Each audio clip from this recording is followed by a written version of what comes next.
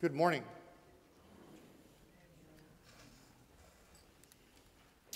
I take it from your presence here that you're not out running the marathon this morning. I had several people tell me last night we were at Elk Grove for their 35th anniversary meal, and several people tell me that they were not going to be here this morning because they live right on Fair Oaks and they can't get out of their driveway for a while, not until later on this morning. Oh well. In the name of the Father, and the Son, and the Holy Spirit. Amen.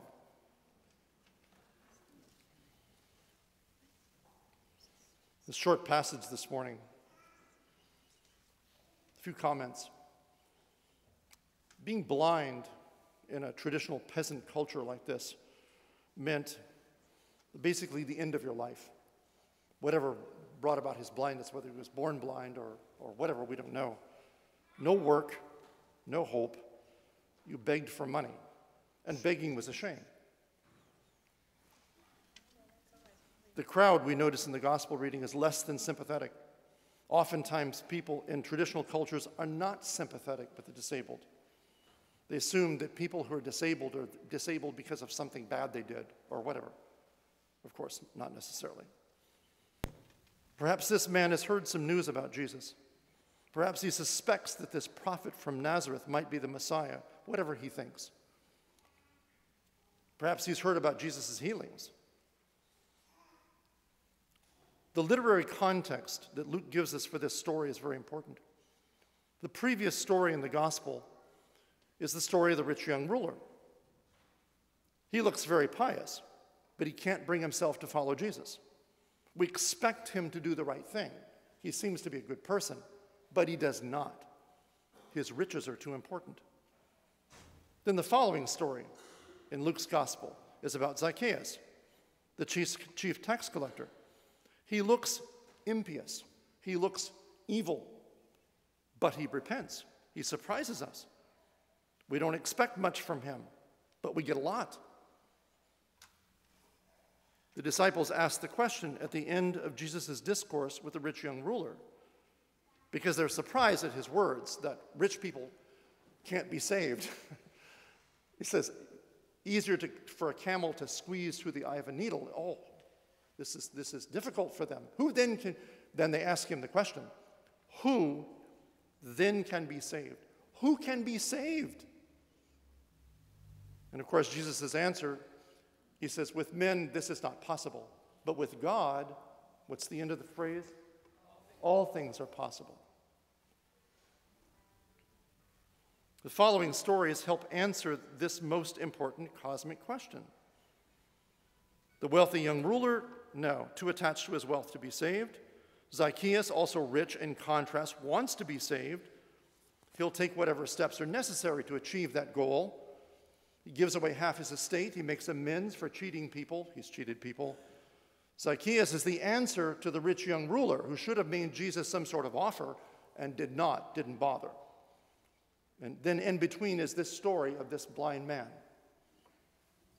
Here's the analogy the fathers would give us.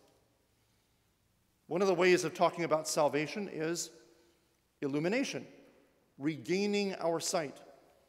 Salvation is forgiveness of sins. It's cleansing. It's being made right in God's sight. It's being freed from the guilt and power of sin. It's being adopted into God's family, made his child, born from above. It's being given true spiritual sight. Being a sinner in this world is being blind to the realities of God. It's being blind to spiritual things. It's not seeing, it's not knowing the truth. It's not knowing God, the ultimate reality. We talk about baptism as illumination, regaining our sight. We talk about the process of salvation as first purification from sin, and then secondly, illumination, gaining insight, gaining the ability to see and understand spiritual things. And then finally, theosis, becoming divine, sharing in the energies of God.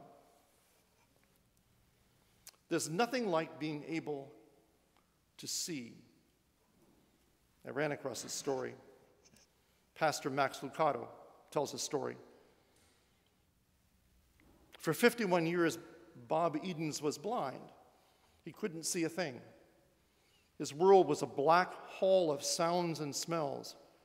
He felt his way through 5 decades of darkness, and then he could see. A skilled surgeon performed a complicated operation, and for the first time, Bob Edens had his sight. He found it overwhelming. "I never would have dreamed that yellow is so yellow," he exclaimed. "I don't have the words. I'm amazed by yellow. Red is my favorite color. I just can't believe red. I can see the shape of the moon, and I like nothing better than seeing a jet plane flying across the sky, leaving a vapor trail. And of course, sunrises and sunsets, and at night I look at the stars in the sky and the flashing light. You could never know how wonderful it all is." Perhaps if we've never been blind, we'd never know the beauty around us. Salvation is that way, gaining a glimpse of the glory of God. Back to the question, who can be saved? Who then can be delivered from sin and death and judgment? Here are a couple of simple answers from this gospel reading. Who can be saved? The person who recognizes his need. The problem is we think that we can see things as they are, but often we have no idea what reality is. If we could see ourselves for just a moment the way God sees us, then we'd have true self-knowledge. We also would probably never recover from the shock. God does help strip away our illusions and our self-delusions. God does help us to know ourselves. In fact, we cannot know ourselves apart from God. There is a saying among psychologists, people in social science, that you cannot know yourself apart from others. We need other people to learn about ourselves. But we would say further than that, we need to know God to know who we are. We cannot know who we are until we come face to face with Christ. Often we don't see ourselves in need. We like to think that we're strong and competent, but the reality is more complicated. We realize our need for God from time to time when things don't go well for us, when we get sick, etc. We start wondering about the meaning of our lives, about our salvation and our destiny. The truth is we just need God all the time, 24 hours a day, 7 days a week. Second, who can be saved? The person who seeks God with his whole heart. The man in the gospel story will not be put off. Nothing will stop him. Even the people around him telling him to shut up doesn't make any difference. We all sometimes just go through the motions. This is not the best, but it's better than nothing. God wants our sincere devotion, as sincere as we can be, as real as we can be. God looks at our hearts, the inner core of our being. He wants our attention. He wants from us genuine sorrow for our sin and real humility and faith and love. Who can be saved? The person who believes in spite of opposition. What kind of opposition to our relationship to God do we encounter? A lot. There are a lot of things to keep us away from God. Ourselves sometimes, our pride, our self-delusion. In this culture, oh my goodness, distraction. Wait, I think I'm getting a call. Seduction. If we're all to be successful at being Christians, we must work to put our lives in an order that asserts our real priorities. We must make choices. If I'm a Christian, then God is always first, and then my family, and then my job, and then other things. I do not put myself first. I know that I have to pursue a relationship with the living God above all else. I need to know God. Fourth, who can be saved? The person who perseveres in prayer. The man in the gospel story perseveres. God calls us together to pray.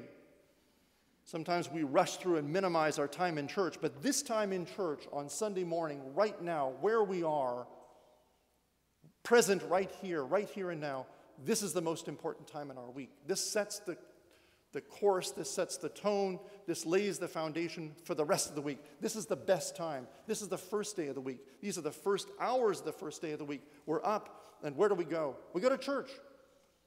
We encounter God. God calls us to pray even when the answers don't come right away, even when God doesn't respond to us. And God calls us to pray unceasingly. This kind of prayer calls us to find a place in us, the heart, the place that stands apart from our constant and often troubling thoughts, the place of silence and peace, the place where God can and will meet with us. Here, prayer becomes silence. It's listening to God.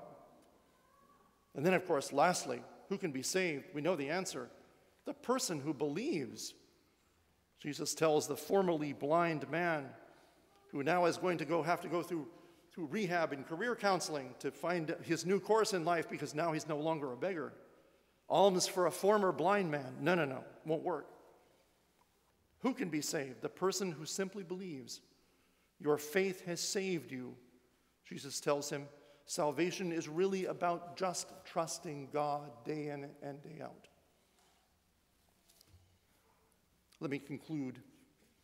What I'm presenting you today is in contrast with the contemporary, mostly evangelical Protestant approach to salvation, the TV programs, the evangelistic crusades. Pray this prayer.